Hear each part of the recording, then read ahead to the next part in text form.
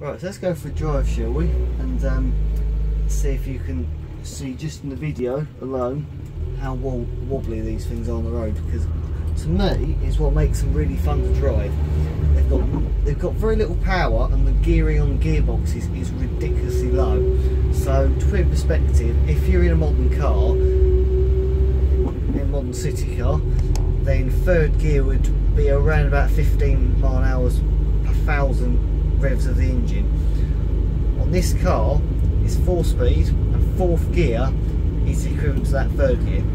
So it will do up to 70 mile an hour, but it will be revving very high in comparison to a modern car, which puts a lot of people off because they think they're over revving the engine when really they were designed to do it, and they are capable of doing it, because this one quite often does it. So it's very low geared, which means you do tend to rev them up quite a bit, but it's all part of the experience, and just that one of those differences between a modern and an old car. So it's got very soft suspension, it's got the same mechanicals as the Renault 4 as I've said. It's got torsion bar suspension all round with just shock absorbers. There's no coil spring, it's just torsion bars and shocks all round on this, which means it rolls really well. It's like a boat really. Which means if you want to go round corners, you've got to know how to handle a car that's got a soft suspension, or you take it around slowly. But if I do this, that's just rocking side to side on the steering, going in a straight line, and it rolls like a boat. It is absolute marvellous fun, which is something I really love. The brakes on one of these are on the early cars it was drums all round, and the handbrake was actually on the front drums, not even the rears. On this TL, it's got front discs up. It's got discs up front and drums at the back. But either way, you have not got a servo. The later Mark II, Mark 1s had a servo. These early ones haven't, but I don't find much of a problem myself. It will pick up quite well, but you have just got to put your foot down, because it's only got 44 horsepower in the first place. So obviously, unless you really get the revs up, you're not going to feel any power at all. But as I say, it's all part of the experience and all part of how much different these are to a modern car. It's absolutely what I love about them. The indicators are on what would be the wrong side. They're next to me by the window, along with the headlight stalk, and the washer switch is where you normally find the indicators. All fun.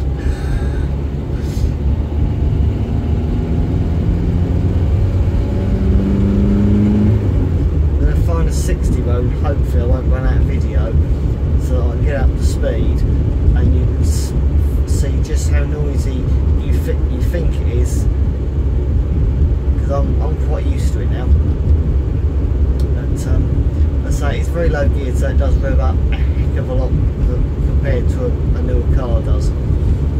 My Mark II project at the moment is I'm trying to rebuild a JB5 gearbox, and the one I'm trying to rebuild was chosen because it's got the same gear ratio as my sister's 65 plate Vauxhall Corsa, which means that at 70 mile an hour you're not even doing 3000 RPM, so it's really good gearing, low revs, and therefore better fuel economy, and it also performs really nicely with that gearbox as well. At the moment it's got a high ratio 4-speed box from my very first car, which is just sort of in there to get me by while I rebuild the other one.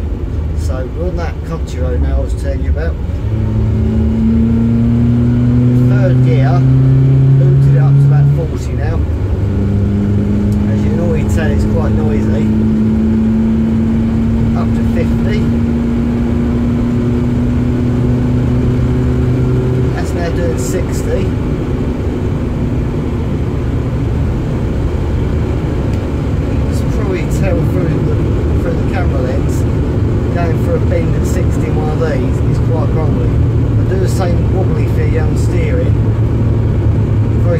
50, you can see how much you've got walls. All part of the fun.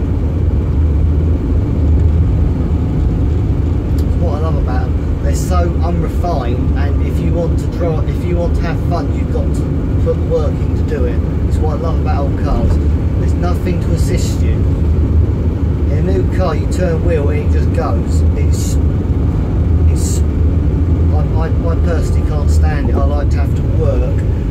It's why I have fun. I work.